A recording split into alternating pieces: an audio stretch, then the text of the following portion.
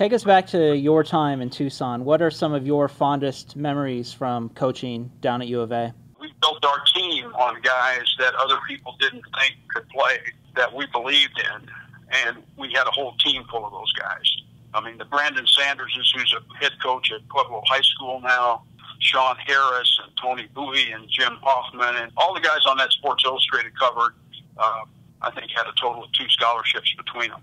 So that's how we had to build our program. And I noticed Rich Rodriguez is using the same thing. He just calls it his kind of guys. I mean, those are the kind that want Arizona, want what Arizona offers.